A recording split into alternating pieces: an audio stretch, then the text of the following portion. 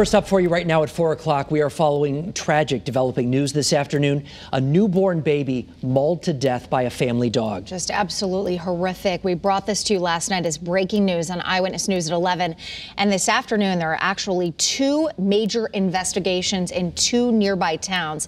At this hour, police are connecting a deadly dog attack in Norwich with an arson that happened just hours later in New London. Now let's get everybody caught up to speed right here. In Norwich first, police say a male pit bull mix killed a 1-month-old baby boy last night, identified today as Carter Settles. The attack happened last night on McKinley Avenue. Police remained on the scene today, still investigating, and released new information at a press conference this afternoon. The 1-month-old infant, Carter Settles, was being held by a family member at the residence. The dog jumped up on the adult family member and began biting Carter. The infant sustained multiple traumatic injuries.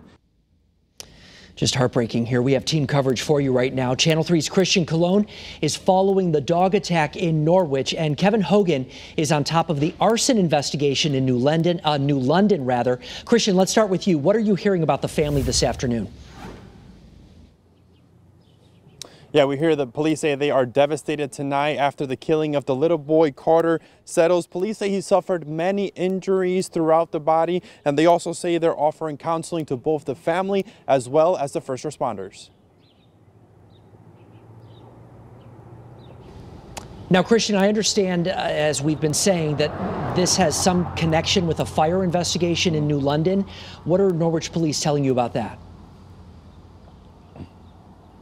Yeah, Norwich police held a press conference a few hours ago, and they're saying that they're only focusing on the baby incident tonight. They say they're treating it as an accident, and they don't see anything criminal about it just yet. They say, again, it's an early investigation, so they're still trying to figure it out. You can see that police is still on scene right now, so it's an early investigation, and they are still trying to figure everything out. But they do say if anyone with information, if they have information, to call Norwich police. We're live in Norwich tonight. Christian Colon, Channel 3 Eyewitness News.